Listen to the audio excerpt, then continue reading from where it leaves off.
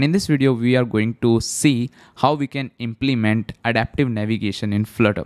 So as you can see on the screen, we have a macOS application which is having an app bar, some part on the screen, and then a bottom navigation bar where it says, if I just zoom it out a little bit, then you will see it has a home icon, it has a call icon, and it has a mail icon as well, right? Along with a plus button, which is a floating action button, right? Now the good thing about adaptive navigation is that you have to write the code once, and when you stretch the screen or when you change your device with different screen size, it adapts to that particular screen. For example, if I stretch it even further, then you can see our bottom navigation bar has become navigation rail, where you have the floating action button on the top here, as you can see, and then we have home icon, we have the call icon, we have the mail icon.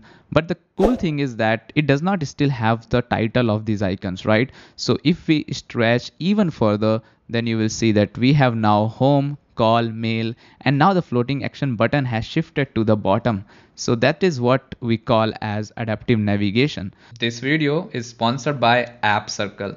Build your apps, distribute it to testers, and upload it to app stores, all automatically with quick and easy setup. 1 month free coupon code and the link in the description.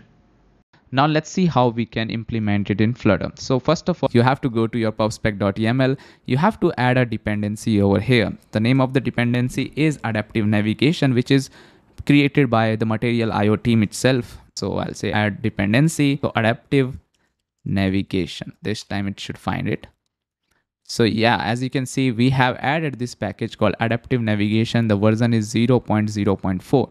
Now I will go back to my adaptive folder. I will create a new file and I will just call it navpage.dart, for example. And now here in the navpage.dart, I will import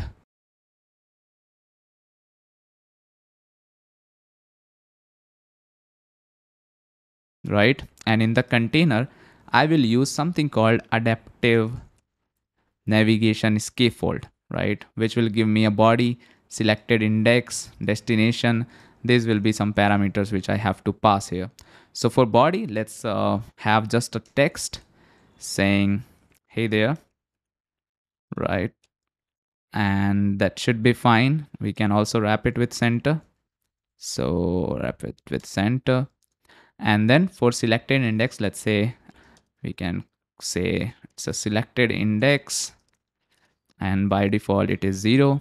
And we can also create a method called change index, where we will pass an index, and we will say that selected index is equal to index, and we will also do a set state. So we will pass this selected index to this selected index, and it also needs some destinations, right? So what I can do for destination part, I can create another final destinations, and this will take something called adaptive scaffold destination, a list of that. So I'll just add adaptive scaffold destination. It requires a title, so title will be, let's say, home, and it also needs an icon, so we will say icons.home, and it should be good to go. Similarly, we will add some more items over here. So the second icon will be, let's say, call, and icon can be call. The third one will be, let's say, mail, and icon can be mail, and that should be fine. And now we will replace these destinations with these destinations, right?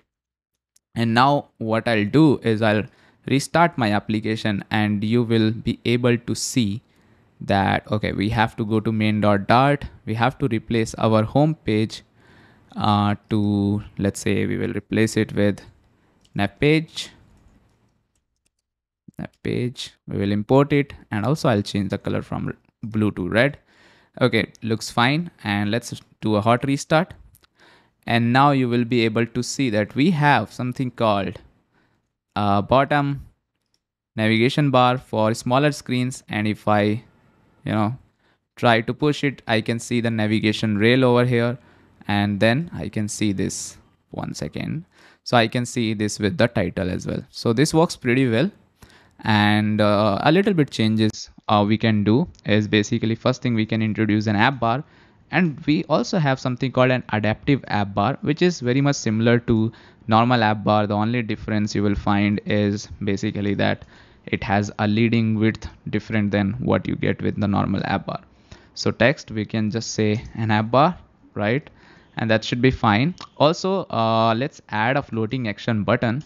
So floating action button we can have, and we can have on pressed here, which will be doing nothing for now. And for the child part, I will add an icon called icons.add, right? So this is our floating action button. Very simple, right? Let's do a hot restart, and then now we can find two things. One is the app bar on the top and one is the plus button on the bottom, right? But now if I just stretch it, you will see this is working fine, right? And one more thing you can do is like you can also make sure that this floating action button is not coming on the navigation role. So you can add some more property. For example, you can say fab in rail to false. If you do that, then you will find that it will never appear on the navigation rail but rather here, which is, I mean, it's a good choice to have, right? So that's a very simple and a very good way of implementing adaptive navigation in Flutter using this package, which is adaptive navigation, and it's a package by Material.io. So it's a good thing to try, and I hope you enjoyed this video. If you did, press the like button, subscribe to the channel, and also let me know in the comments if you like these kind of videos. So see you guys in the next video. Bye bye, take care.